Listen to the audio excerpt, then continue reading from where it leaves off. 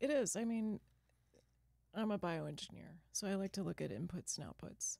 And I would say your food, your nutrition, your sleep, your exercise. Oh, we didn't get like sleep yet. It's my favorite. these are so important. And it's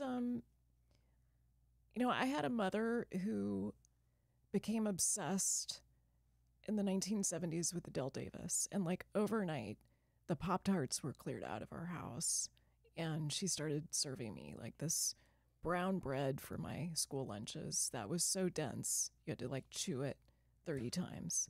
And she would make homemade almond butter and put it on. No one would trade lunches with me. Like I had the most weird lunches. Right. But I'm so grateful because I think she set me up to have a microbiome that really supports me. Yeah. And so, to your point, I think a lot of folks don't know any better. They didn't have a mother who was obsessed with Adele Davis. Right. They grew up going to McDonald's, and that was a treat.